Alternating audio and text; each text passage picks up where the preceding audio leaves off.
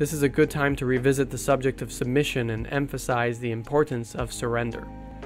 Surrender is critical to a healthy, stable Circuit 7 activation. Surrender is a touchy subject, especially in the modern world where so many people have questionable ethics and take advantage of others so often. This is a scene from the Marvel comic movie Doctor Strange. It's an entertaining modern-day myth about an overly rational jerk who discovers that Circuit 7 exists. The Ancient One, a female teacher, explains to a very skeptical Doctor Strange that the mystic arts can only be learned through surrender. What she says is very Taoist. I'll read you the exchange. The Ancient One says, "You cannot beat a river into submission.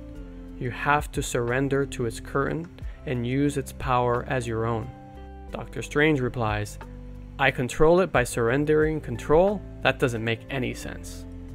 And the Ancient One says, "Not everything does, and not everything has to. Your intellect has taken you far in life, but it will take you no further. Surrender, Stephen." The surrender wasn't to her. That wouldn't be wise.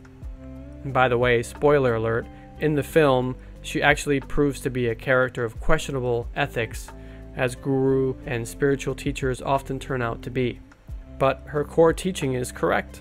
Gandhi himself said, "When you make yourself zero, your power becomes invincible." Surrender should be to the self, the inner self, not to another person.